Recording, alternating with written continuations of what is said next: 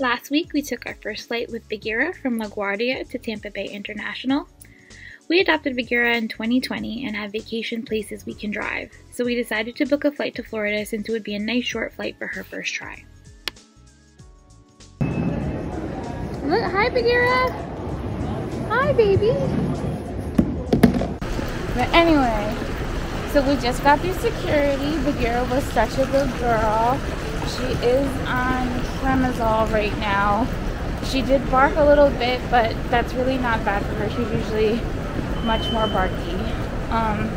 So we got this carrying case from Amazon and the luggage from Amazon, and it fits right on.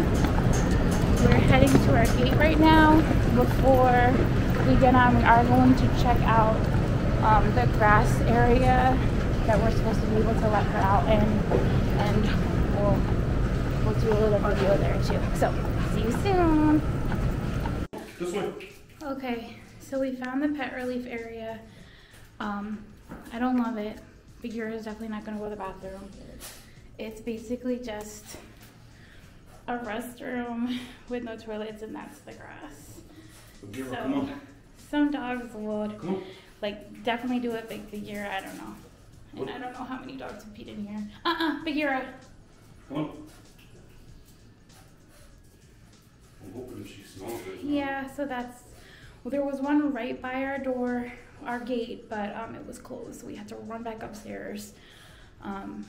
So yeah, I don't think it's gonna happen. She's probably gonna wait till we get to Florida. So.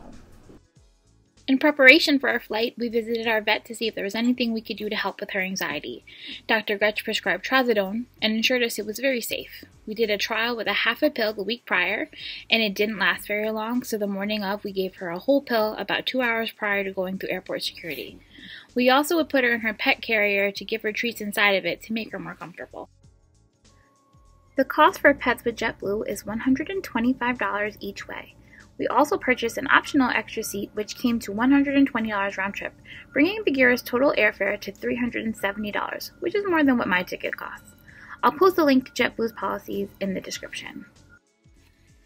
The carrying case fits best on a hardtop carry-on suitcase. We also purchased a travel bowl that filtered any unused water without a mess. You can't bring in water through airport security, but we were able to find a water fountain to fill her bowl as soon as we reached the gate. We also brought waste bags, treats, small toys, and baby wipes. We made copies of her vaccination records and license just in case any documentation was needed. Don't forget to like and subscribe.